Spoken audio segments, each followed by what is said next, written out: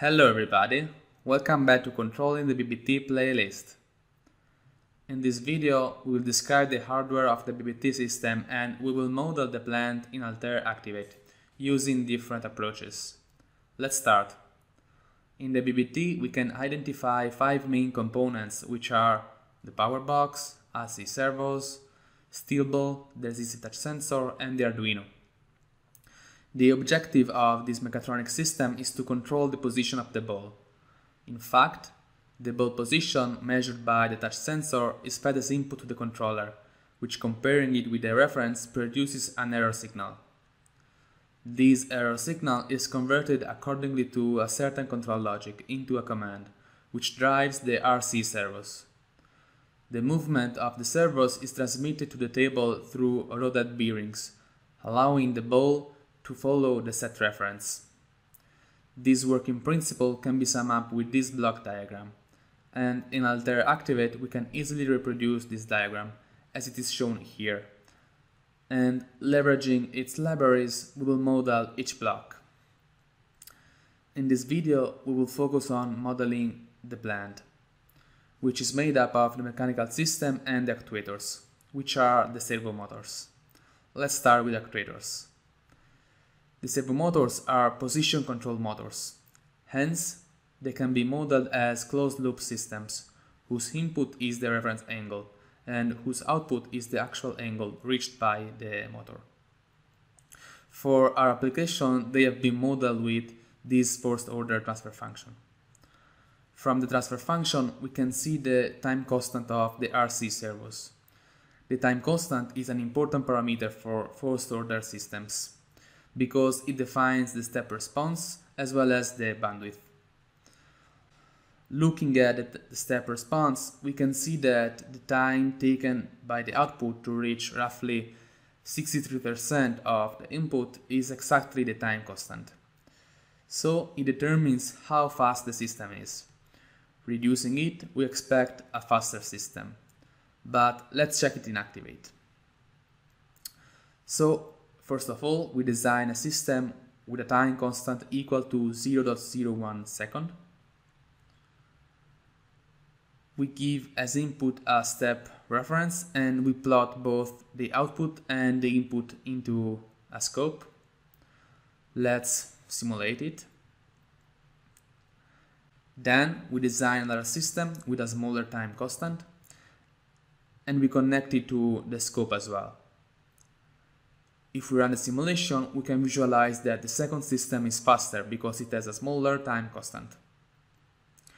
As we mentioned before, the time constant also determines the bandwidth of the first order system.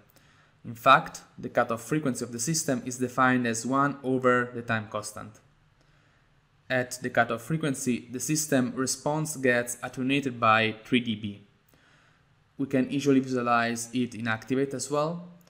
This time we are going to do it from the command window, but you can replicate it using the initialization tab. We just define transfer function and we use the built-in Bode function. Now we can move to the mechanical system. The equations of motion can be derived equivalently using the Lagrangian or the Newtonian approach. The choice between one approach or the other is arbitrary. Sometimes, though, one approach might be easier. The advantage of the Lagrangian approach is that it works with scalars. So there is no need to work out all the forces which are acting on the system, as instead is needed to write the Newton's second law. This is because the equations of motion are derived from kinematic and the potential energy, which are expressed as function of generalized coordinates. These generalized coordinates are arbitrarily chosen independent variables which describe every configuration of the system, and their number is equal to the number of degrees of freedom of the system.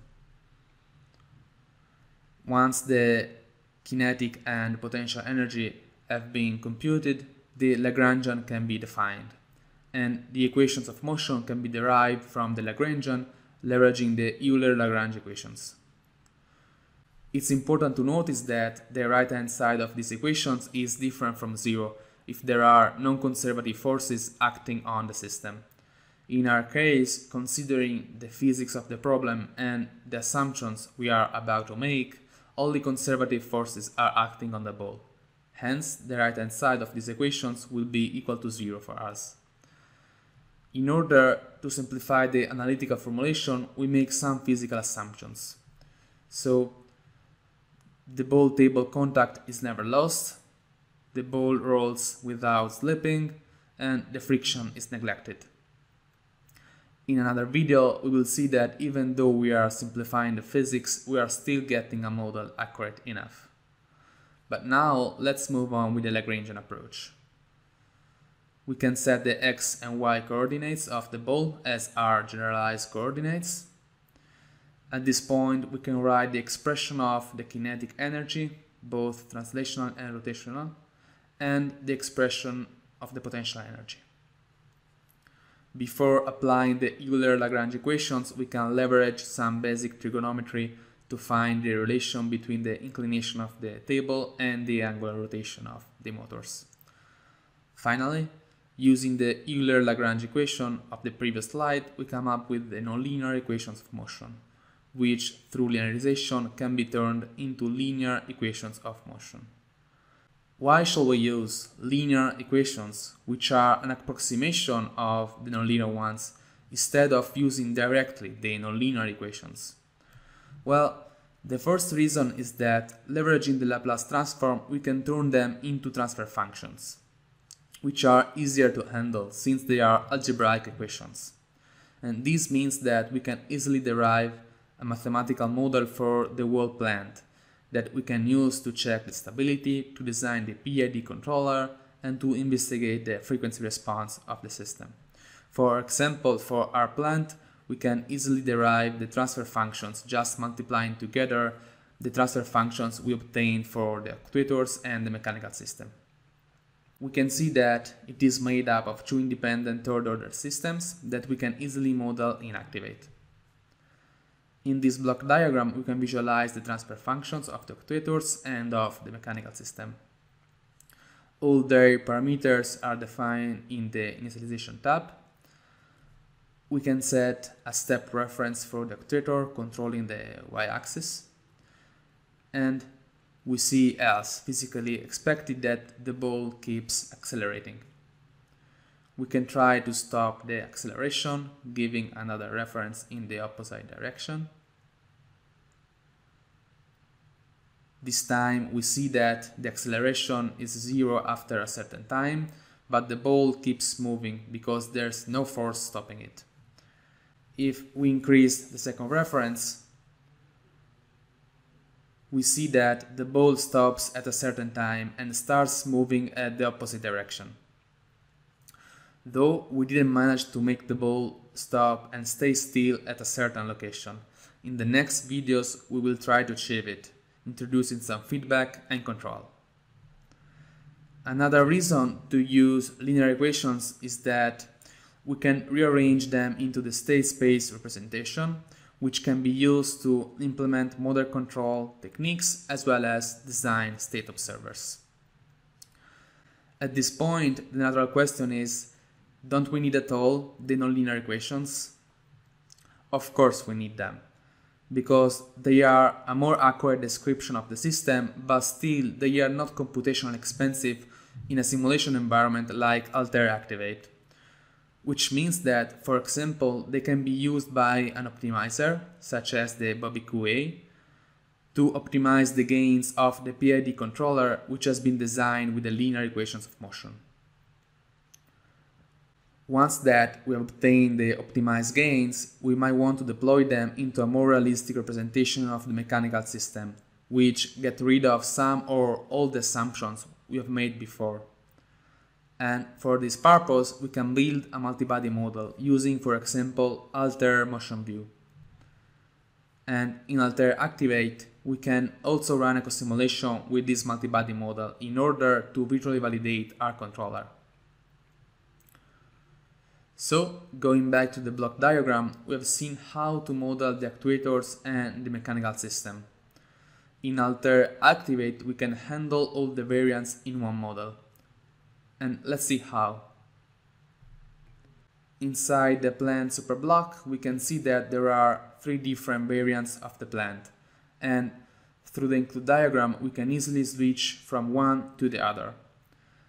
In fact, here we can select the number of variants, which are then listed in the second column, and changing the value of this variable, we can switch from one variant to the other. Now let's have a look at different variants. The linear one, we can see that the actuators are modeled as transfer functions.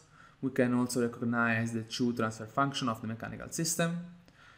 The nonlinear one, this time the math expression block and 2 integrators are used to build the nonlinear equations of motion. And the last is the multi-body one. Through this block, a co-simulation is performed between Activate and motion solve. Finally, once the controller has been validated with the multi-body model, it can be used to control the real system. In this case, the control is performed by Altair Activate, which sends and receives information from the hardware through the Arduino. Of course, this new simulation can be included in the same Activate model we have seen before. We just need to add one more block to the include diagram.